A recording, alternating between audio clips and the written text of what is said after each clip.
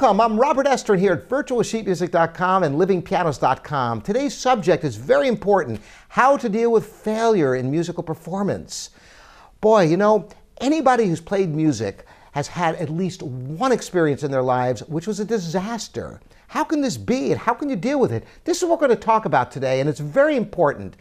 Now, why is this so important? It's because we are all human. We are not machines.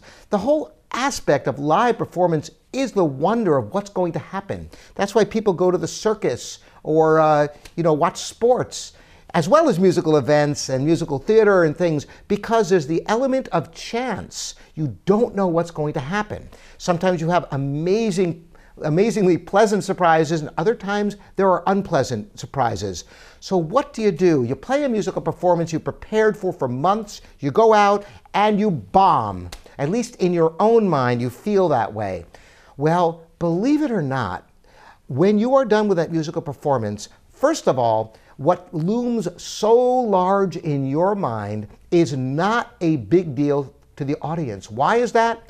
Because the audience doesn't have the same frame of reference that you have. You know your best. They don't. If you don't hit your best, you're going to be very, very upset with yourself, but the audience doesn't know any different.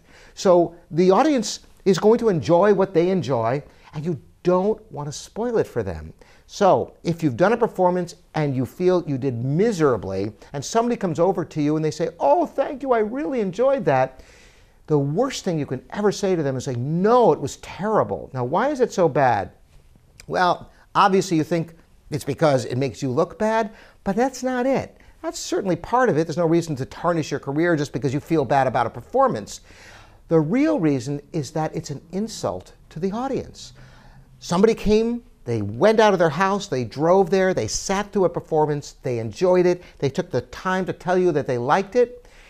For you to then tell them, "No, you're wrong, it was bad and you shouldn't have enjoyed it," it's insulting their intelligence. Let them enjoy it. If they enjoyed it, that's their business. Doesn't mean that you won't go back to the practice room and put together a better performance for next time.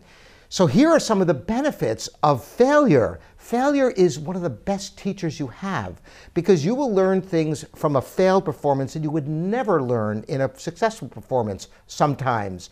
You will find weaknesses you didn't know were there. It gives you the opportunity to strengthen your weaknesses. So you must look at failure as a learning opportunity. It's just a performance. No one dies. It's not like the trapeze artist, you know? We not only have a net, we can't even fall, you know? We're in good shape. It's just music. We get very attached and we're very concerned about our own musical performances, but you've got to realize it's all about your own ego. And the audience isn't there for your ego. They are there for their own enjoyment. Make it as enjoyable for them as possible. Take failure as a learning experience and prepare like crazy for future performances, particularly after one that you are not very happy with. So, if you do have a devastating experience, you do not want to allow it to regenerate itself, because the worst thing that can happen is if you have a mishap in a performance, is start locking your brain, think, "Oh, what's going to happen next?" and make a self-fulfilling prophecy of mistakes.